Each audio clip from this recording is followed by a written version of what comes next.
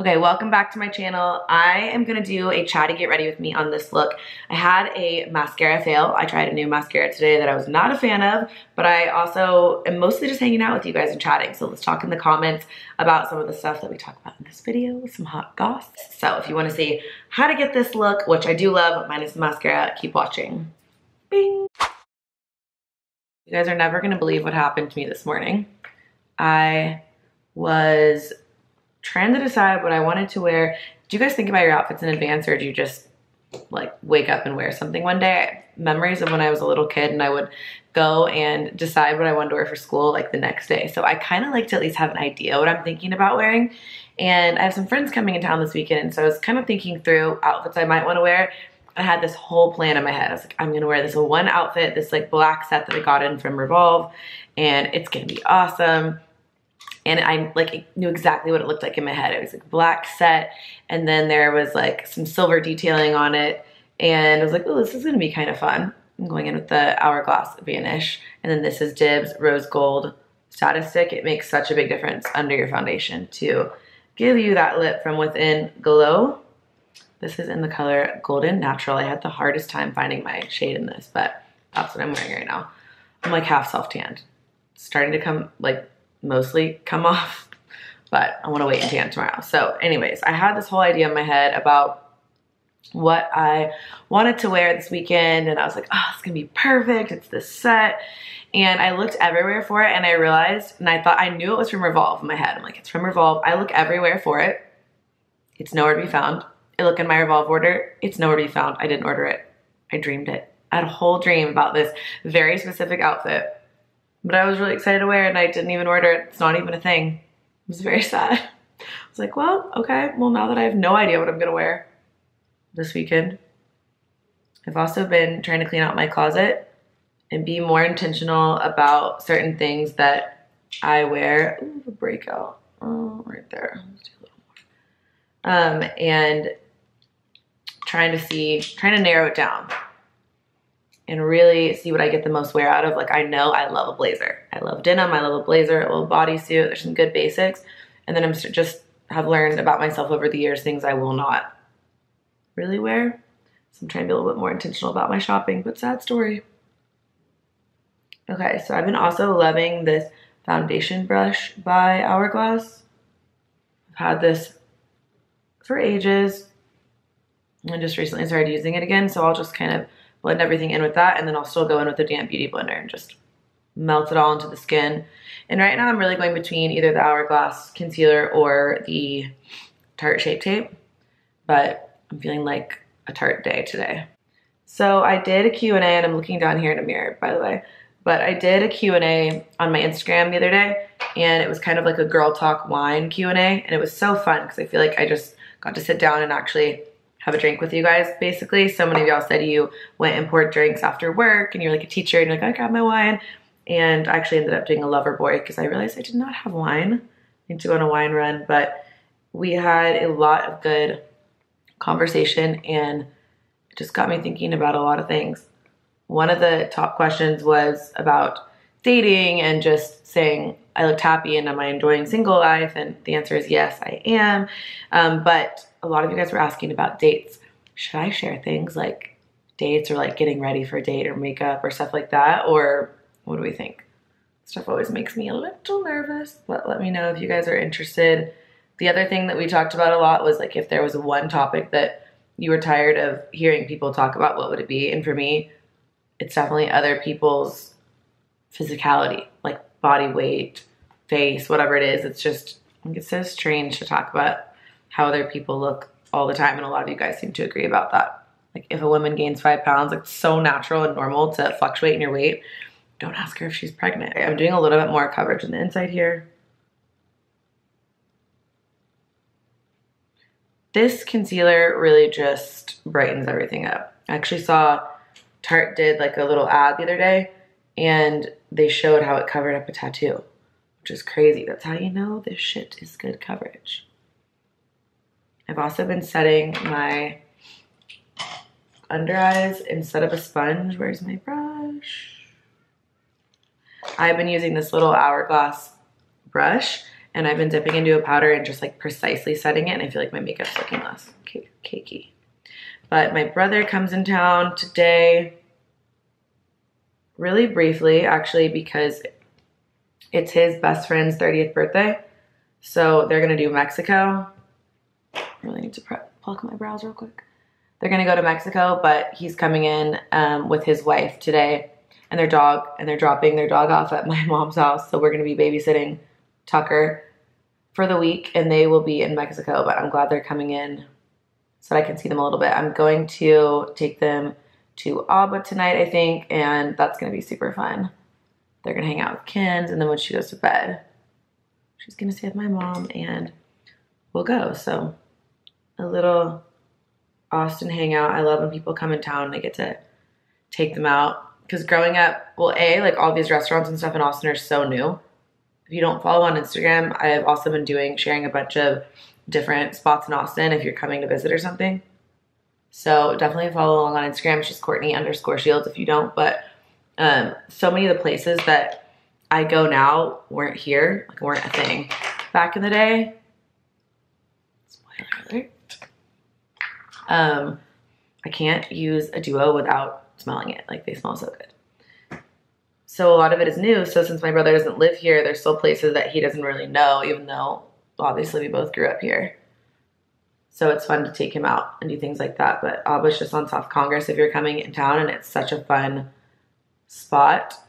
The hummus, I think it's the short rib hummus, is incredible. Like every time I order it, I wish I would have ordered multiple of them because they're so good.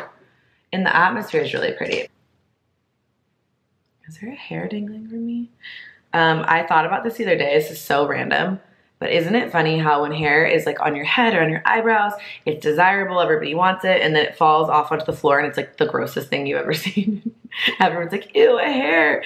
When really like 5 seconds ago it was very desirable, or like something that people liked. Isn't that weird? Also in the Q&A box, a lot of you guys were asking me about friendships and how to make friends as an adult, or what I thought embodied, like made up a good friendship and all that. And it got me thinking last night as well. For me, I think about this a lot, but I feel like the older you get, you kind of start to pare down in your life a little bit, because the reality is we don't have time, you know, to be an incredible friend to tons of people. And so I think it's good to start paring down who in your life is really a good friend to you in that way, and vice versa. But I think some of the characteristics that make up a really good friendship are mutual respect, and you can be different. Like Audrey is obviously one of my best friends, and I feel like while we're very similar in certain things, like we like certain things and we like a lot of the same things like style and we, you know, all that type of stuff, but our actual personalities are very different, but we get along so well. So I think it's just nice to have friends that are, you know, same but different, but also having mutual respect for each other. And more than that, even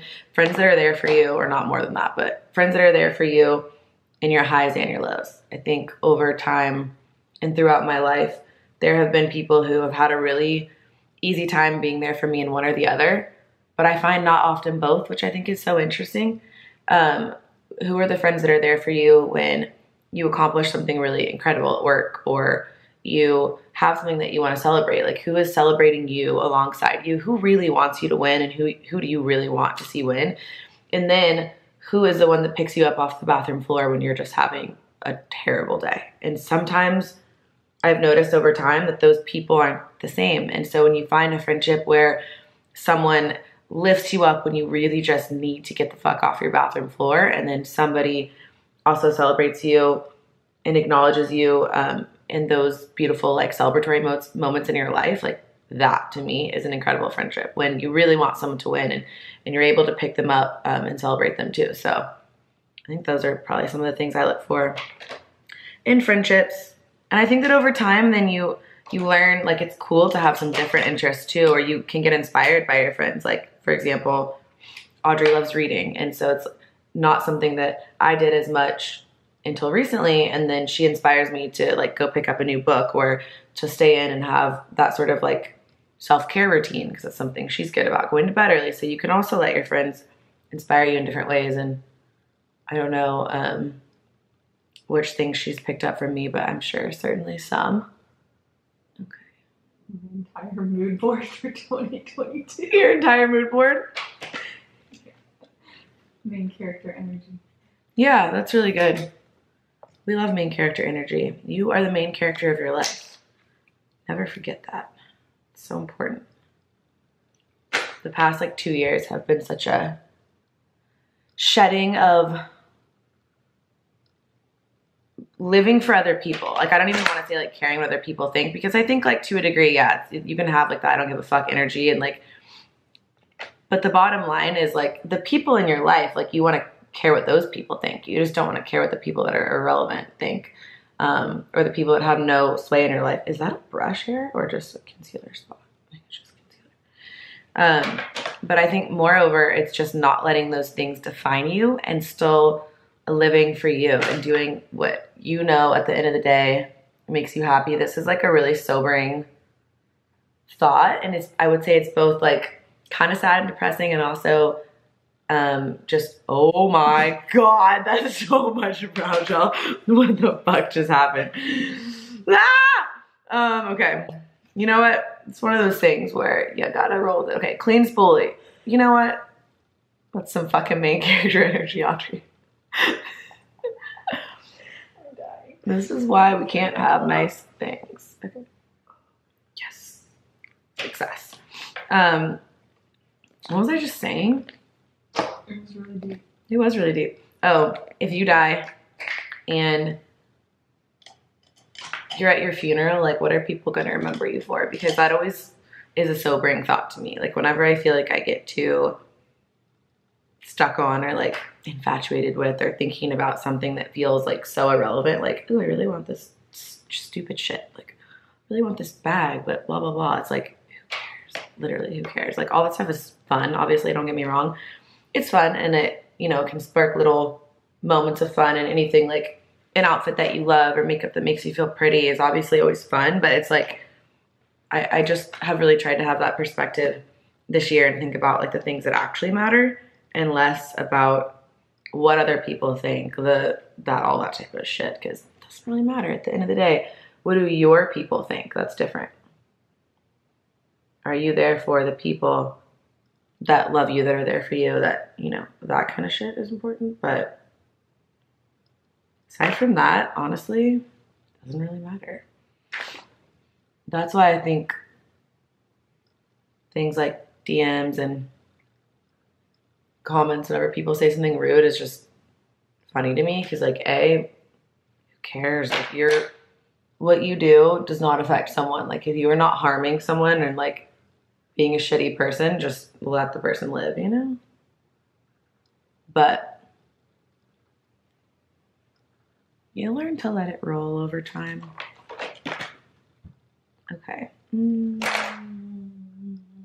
I feel like I keep wanting to get ready early in the day because I want to create content for you guys, and then by the end of the day, I'm like, shit, I have something to do and I need to get ready. So I've just been trying to do things that I think I can kind of go from day to night.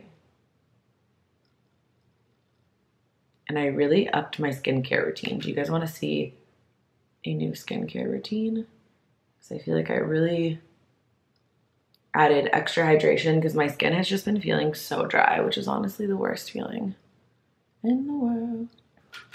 The other question I got was how to leave in an abusive relationship or a toxic relationship. And that was something I touched on last night with an analogy that I can share with you guys here. But a lot of people were like, wait, what? When are you talking about? And so I actually did a whole TikTok about it. If you're curious, you can go to my TikTok. She's Courtney.Shields. And I share a little bit about it there. There we go. So you guys can check that out. I opened up a little bit there, and I've honestly just in general been having an enjoyable time hanging out with you guys on TikTok. It almost feels like the OG days where, same with YouTube, actually where there's less people. Obviously, I'm super grateful for all the incredible people in the community on IG, but it's kind of nice just to be able to have like that more intimate community. And I feel like that's what TikTok and YouTube has kind of been for the past couple of months. So there's like so many videos over there. If you guys like videos, which I feel like you, oh, brush hair, you probably do since you're here. And you should definitely go check out TikTok. I talk about it more there. But I talk about my specific situation and red flags and things I experienced, but one of the analogies that I thought about yesterday when I was thinking about how to get out of that relationship, and first of all, I said this on TikTok, like I'm not a therapist, obviously. I'm a big advocate for therapy. I've been myself, and I highly suggest that to anyone who thinks that might be helpful, but which I feel like is honestly anyone who's breathing on the planet. But I kind of came up with this analogy last night, and it was just that the person in the relationship, if you know it's toxic, think about that like a sinking ship. Like think about that like the Titanic, like it's going down, and you can either choose to stay on that ship and go down with it, or you can get off and swim.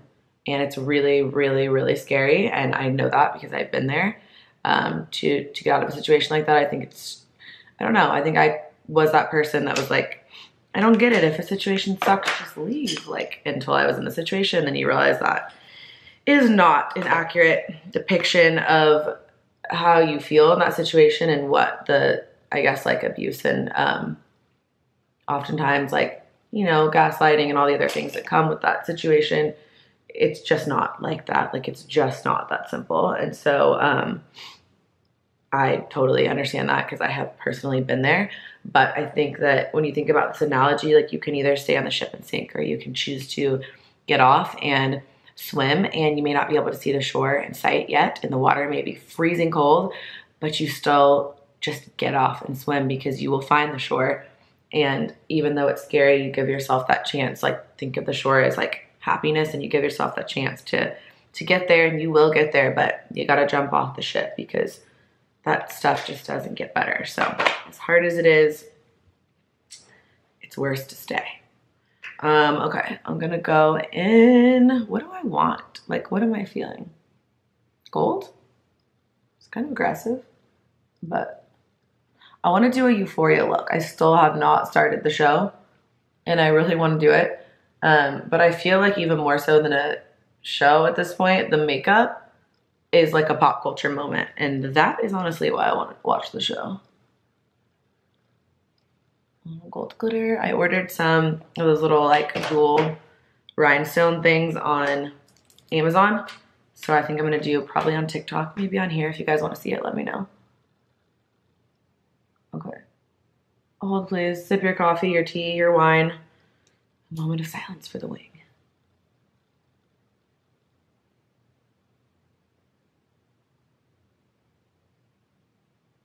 There we go. I don't care if a wing is trendy or not. It's kind of like leggings for me.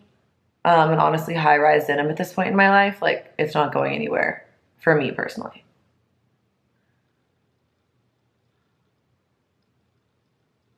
And like, ooh, there we go. Like we say in Dibs, shade number 2, you do you. I've been playing with new mascaras lately because I was feeling like my lashes were getting clumpy. I was getting a little bored and unimpressed with the results recently. I always go back to Lancome. Like I just think they do mascaras so well.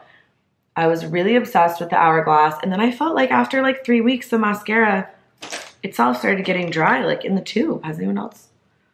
Look how randomly pale the hand is, and then the arm is like faded into a splotchy tan. We love that for me. All right. I like using a primer regardless, because even if you don't need it for the length and the volume in your lashes, it still conditions them and it's good for them. So think about it as lash care.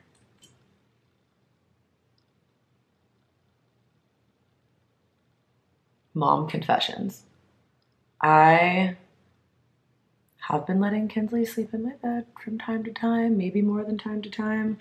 I will put her upstairs in her room, and then I will come downstairs or upstairs and carry her down. And she's sleep trained. She was sleep trained from a young age. So I know all about it. And I know, don't come for me in the comments. I know, but I am divorced and I only get to see her every other week, and damn it, I like to cuddle her. Okay, this is Dior. I don't know how I feel about this. You know, the other mascara I've been into lately is Ilia. But instead of waking me up upstairs screaming, it's spiking my cortisol in the early morning. She just rolls over and she's like, I love you, Mom. And I'm like, you know what? This is kind of a vibe, to be honest. Oh, why does that look so clumpy? Okay, we might be aborting this mission, honestly. I used to like this mascara. Okay. Okay, weird. So I did curl them. I feel like I'm getting a lift, but like even more of a lift, but like a dense lift, and in like not a good way, you know? Like it's feeling very clumpy. Like the lash isn't, or the, I don't even know if Ilya can fix this. Okay, Charlotte Tilbury maybe? Push up lashes. I feel like this brush is kind of spiky, almost like Benefit one. That's eyeshadow. Okay. I'm gonna act quick, or we may just be screwed. Let's see. The camera just randomly turned off. But what I was saying was, the thing about testing makeup, I try to do first impressions for you guys. I test a lot of stuff. I let you know what's worth it, what's not worth it, all that. And in doing that, sometimes you mess your makeup up for the whole day. So let me test it for you so you don't have to mess your makeup up the whole day. These lashes right now are not the main character. So can Ilya say, you know what I really need right now? Like a L'Oreal telescopic to separate. This is not it. Dior did me dirty, sadly. I've been liking a lot of their stuff lately, but that, I thought I used to like that mascara, but now that I'm thinking about it, I think it was like the dark navy one. Let me tell you guys what this is called. I never like to hate on products, but also if it's not good, I don't want you guys to do what I just did. Dior Show Iconic Overcurl. So yeah, I've been loving a lot of their products, but I don't know, this was not it for me. And let's do a little bottom lash. Not this. Other things I've been randomly obsessed with lately, press-on nails. And you know what? I don't think that you can get me back at the nail salon to tell me otherwise. I love a pedicure. And I actually love a gel pedicure because I do feel like it just lasts so much longer and it stays shiny. But whereas like regular ones chip, I love a pedicure massage. Like the whole thing, give me a pedicure all day. I'll sit there and I can also still work and use my phone. But a manicure, like you just can't tell me that I can beat my $9 press-on nails. I think they look better. And they are at home. And it takes me 15 minutes instead of like a 2-hour excursion to the nail salon, which is honestly not relaxing. Like, is that an unpopular opinion or do you guys agree? I do not. I think a pedicure, but I do not think going to the nail salon and getting your nails done is relaxing. It kind of is anxiety inducing to me. Okay, I'm gonna go in with my Dibs liner and Pretty Spicy. This is shade 4, highly underrated shade. It's so good.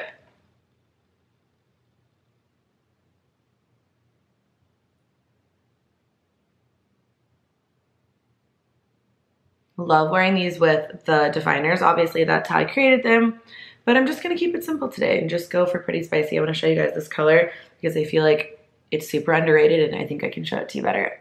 Solo Dolo. Okay, so these are really designed to be liners and essentially lipstick. So here's what you're gonna do.